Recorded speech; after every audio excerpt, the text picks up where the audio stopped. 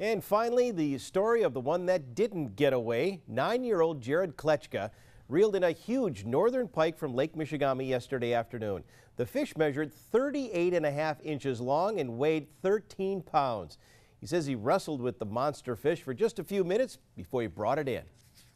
Well, I felt this jerk and the line wasn't that tight and it was biting and fighting, and it took me like 5 minutes to pull it in. And me and my dad netted it in that big net.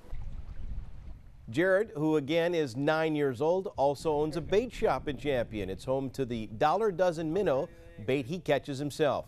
Not only is Jared a fisherman, he also shot a spike-horn buck this past hunting season. He and his father already have another fishing trip planned, this time for salmon this weekend.